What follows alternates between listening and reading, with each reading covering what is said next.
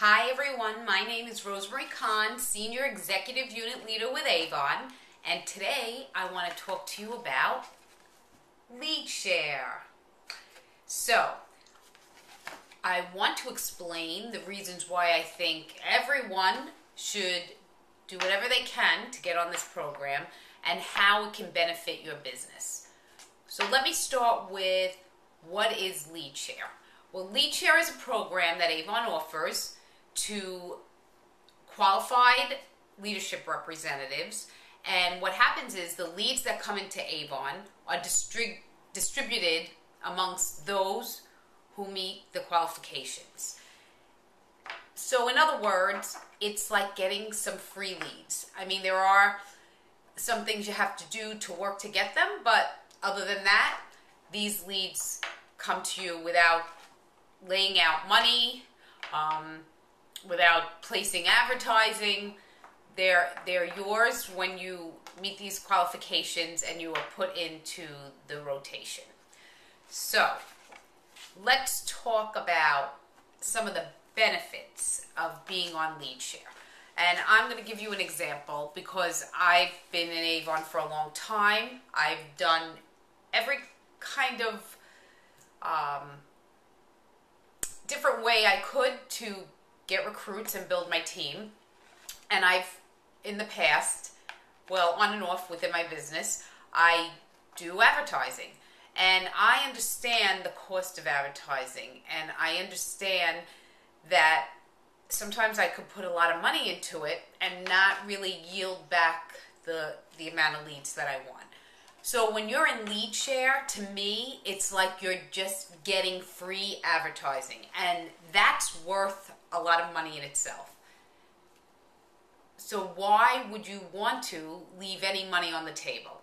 If you're a leadership representative, and these are two of the qualifiers, that you would need to be a leadership representative, a unit leader or above, and a President's Club member, and that would qualify you for leadership. So if you're not yet a President's Club member, you want to make that one of your first goals, and then you want to move on into becoming a unit leader, because the combination of the two, in my opinion, is the best of the opportunity.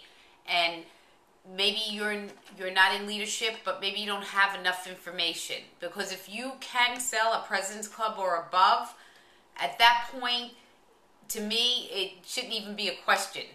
Leadership should be your next goal to target. So let me just start off by talking a little bit about our different markets that you can work with in order to get recruits. And there's three of them. There's your cold market, your warm market, and your extended warm market. And I'm going to break it down so you understand what each market is. Now, your cold market, those are people that you don't really know. They're people that you may meet when you're doing a table. They're people that you may meet by handing out brochures or hanging flyers. But a lot of them can come through advertising if you have that in your budget. And this is why, again, I'm going to say lead share is such a great program. Because when you do use advertising as an option, the people who call are people who are already decided that they want to sell, or there's someone who's considering wanting to sell. So those are great leads to get. And by being in lead share, you're getting these leads with Avon paying for the advertising to pull them in. Now for your warm market and extended warm market. Your warm market are people that you know, most likely you know them by name. You don't necessarily have to, because it could be the receptionist in your doctor's office, or it could be the cashier that you always see when you go get your coffee. But that's basically your warm market, people that you know. Your extended warm market, that's people that you know, that know your warm market. So in other words, to give you a better idea. It's like one person away from your warm market. So say you have a friend, Susie, and she has a friend, Karen, but you don't know Karen. She would be your extended warm market because she's one person away. Now, I think that many representatives don't target in on this market as much as they really should. They think they do, but I don't think they realize the huge potential. And I'll give you an example. My last 4 or 5 unit leaders that came on my team, and this is many years after I've started Avon, have come from my warm market or my extended warm market. And I don't want to see people thinking that, oh, well, once you first join Avon, you pretty much hit your warm market. You may have, but maybe you haven't done the correct approach, or you haven't nurtured the relationship enough where you can benefit in your business and help them gain from the Avon opportunity. So I have something, a technique, because I want to talk to you about lead share and why lead share, you need to do it now. You need to get on lead share now. And one of the reasons is now that Avon has put a qualifier in where you need to have 5 recruits in the previous quarter in order to be eligible for the next quarter. The lead share is actually even better than it's ever been because the rotation is smaller. So while the rotation is smaller, you want to get in, because every quarter you're not in, you're missing out on the whole next quarter of not having lead share. And the other benefit is that once you are in lead share, it's easier to maintain lead share because you're going to be consistently getting these leads through Avon. So how are you going to do that? Well, let me just, I have some cards written out here.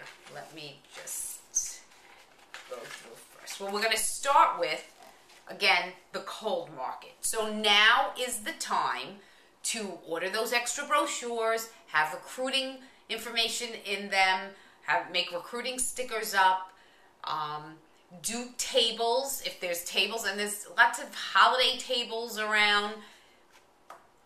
You can hang flyers up in your area, and if it's within your budget, now would be a nice time to maybe put some advertising out. So that's what you would do for the cold market. So for your warm market and extended market, I have a technique that I call the favor technique. And I've used this. I use this throughout my Avon career. And I also recently wrote a workbook. I have it here. It's called the IF program. And it's based on the favor technique. But if you don't have the workbook, you can also do the favor technique using the Believe book, which you find in the appointment kit. Now, let me explain a little bit about the favor technique. It's a way of working with your warm and your extended warm market by asking these people if they wouldn't mind doing you a favor. And that favor, it could be, you could go straight to the punchline and you could say, or I shouldn't call it the punchline, straight to the statement, and you can say, you know what, I'm trying to meet a goal. I want to get into this program for Avon. It will really help my business, and you should be as honest as possible with them. Do you think you could do me a favor? Do you think that you could be willing to listen for 5 minutes so I could just tell you a little bit more about the opportunity and how I think that it could help you over the holiday season? And now the reason I limit it to the holiday season is because sometimes people are hesitant when they think something is long term. But the holidays are coming, and it's easy to talk to people right now about, would you need a little extra money for the holidays? So the favorite technique in that sense is going straight to the statement you want to get. However, with things like the IF program, or actually using your Believe book in your appointment kit, you can use that favor technique in a way in which you're, how do I explain this? You're first connecting better before going to your favor statement. And let me explain it a little bit. I'll use, well, you know what? Let me add this. As representatives, I noticed that most of us, or many of us, I should say, I'm not even going to include myself, many representatives, they are not going on appointments and not doing any kind of presentations unless they're sure they're already have the person has already decided they're going to sell. So when they're going to do appointments, it's because someone said, I'm going to sell. If you think about the other direct selling companies, most of them don't do this. They either have some kind of presentation, or they'll have some kind of party, and within that party, they'll make a presentation. So many of us will be pretty much going out there and saying, oh, would you like to sell Avon? Now, I know myself, and I know when I walk into the department store and there's that lady with the perfume sprayer, and I see her coming, I'm already running. One, because I'm probably not going to buy her perfume because I use Avon products, and two, I don't want her to be selling me. And what happens with that sometimes is I could be missing out. Maybe it's the most beautiful fragrance I ever smelled, but I'm not even willing to go there at that point. So I'm running away. And there's also this other place in the mall, and they have this little kiosk there, and they're so aggressive with their selling that I know when I walk into that mall, I'm avoiding that. And now maybe they have some great products there that can help me, but I've already got that in my head. And there's many people like that. So if you're, there may be many people in your warm and your extended warm market that are interested in selling or would be willing if they could get the information. But sometimes you need to approach them in a very laid back, not expecting anything. You don't have to do a presentation, or you don't have to do an appointment and always know that I'm going to get that person signed up. Because there's many things to gain just by having that presentation with the person. So, in other words, with the IF program, it includes also a questionnaire that you would ask your participants if they could do you a favor and fill out this questionnaire, because you want some information and they don't have to feel any obligation to buy anything. You would just like the opportunity because you are going for a goal and you could really use their help. Now, I have the exact wording in the book, and it works out great when you're following it exactly the way I describe in the book. So let's say you don't have the IF presentation. You have your Believe book, which comes in your appointment kit.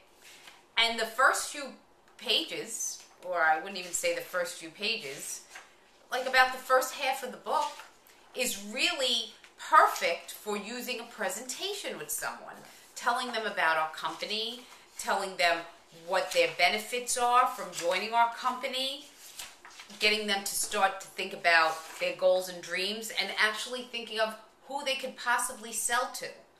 So in this case, if you didn't have the IF program, you have something right in your appointment kit where you could ask people, would you mind doing me a favor? I need to do a little presentation. It will take 15 minutes.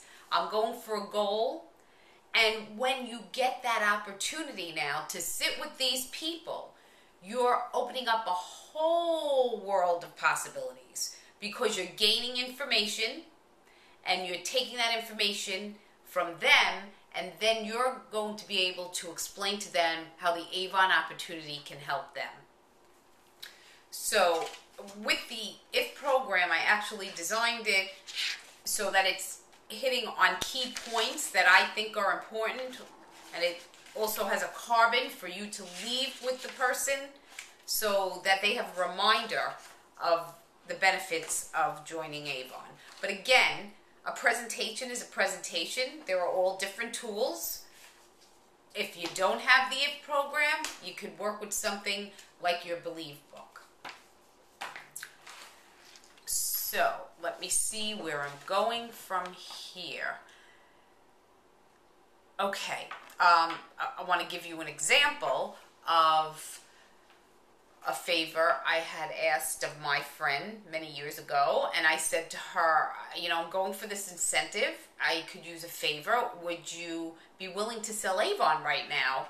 Just for a little bit, just try for a little bit. And she said, oh no, I don't want to have anything to do with that Avon. And I said, oh, you know what? I really want to go for this goal. And I actually think that you have people to sell to. It's only $10. You have nothing to lose. And she said, oh, okay. And then after she was selling for months, I said to her, because she didn't quit, you know what? I'm going for another incentive, and I really would love if you would do me the favor and maybe consider leadership. And she again said, oh, I don't know if I could do that. And I said, you know what? I'm going to help you along the way because I really want to get this incentive. And she said, oh, okay, but do I have to do it forever? I said, no. Well, before you knew it, she became a unit leader. And she liked it. And she really was enjoying it. Unfortunately, she wound up moving to Virginia. She lost her contacts here, and her Avon career didn't go as she had really wished it to, because she really gave it a good shot while she was down there. But what came of it was, in her first generation, I had a representative that rolled up who wound up becoming my first executive unit leader. And when you think about it, this all started because I asked my girlfriend, could you do me a favor? And what I find is, when you use that wording, and this is the wording and the training I've included in my book, that there's a lot of possibilities, and it opens up a lot of doors in your warm and your extended warm market that you may think are not there. And a lot of people, the problem is they think, well, my warm market I hit right from the beginning. But as I said before, my last 4 to 5 unit leaders came from my warm market or extended warm market, and that was years later.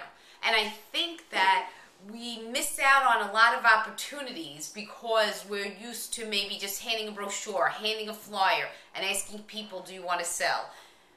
Now, if you asked enough people, do you want to sell? Are you interested in selling? Would you like to earn an extra $500 a month? There are people who are going to jump on that.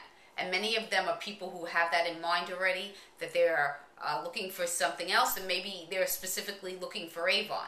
But there are so many more people out there that if you give them the information, that you're going to find recruits, and some of them very successful recruits. It's just you need to have the little pitch to get in.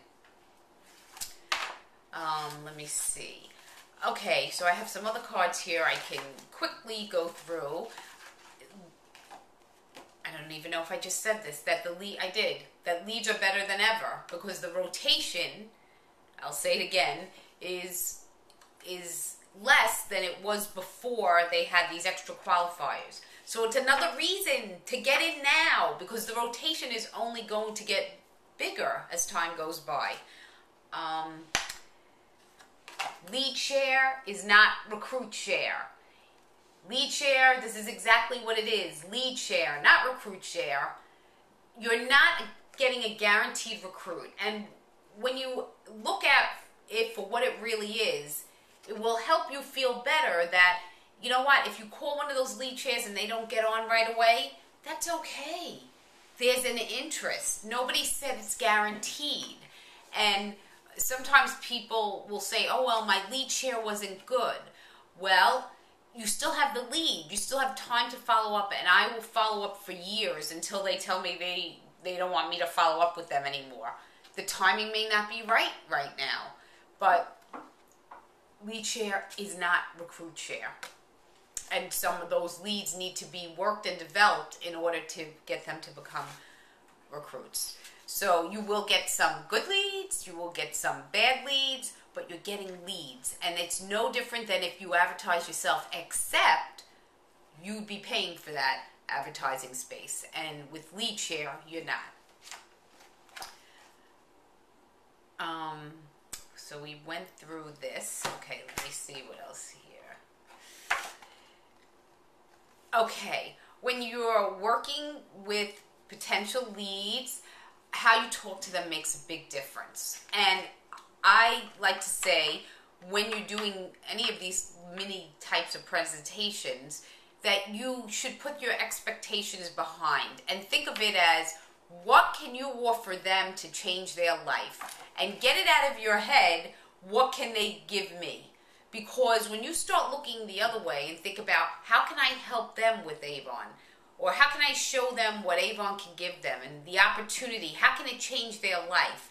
And you work on what you can do to help change their life.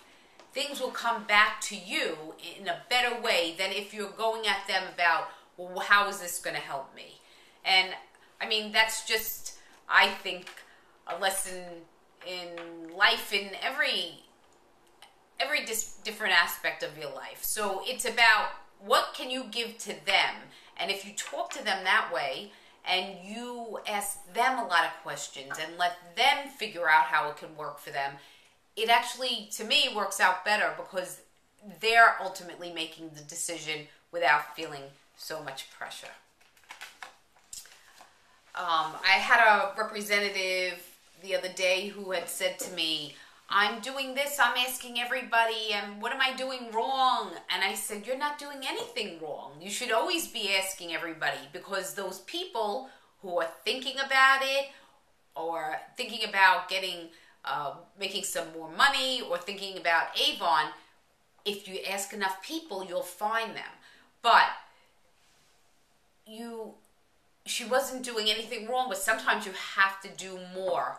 And again, there are people I know within your warm market that you haven't hit enough, or that's the wrong word, haven't given them enough information for them to really make a good decision. And I'll give you an example. I did an IF presentation the other day, which actually, well, it wasn't the other day, but it actually connected me to even more people in my extended warm market. And some in my warm market, it just connected me to a lot where I gained a lot of new customers. And these are people I already knew. But I needed to get them the information for them to feel maybe comfortable with buying Avon, maybe understanding it a little better, maybe get them more excited about it. So by talking to asking everyone, you're not doing anything wrong, but sometimes you need to do more to grow your business. Your team, if you have President's Club members on your team, if you have unit leaders on your team, it's really to your benefit and to their benefit, of course, for them to get on lead share. Because if you're not working with them on doing that, then they're leaving money on the table, which in turn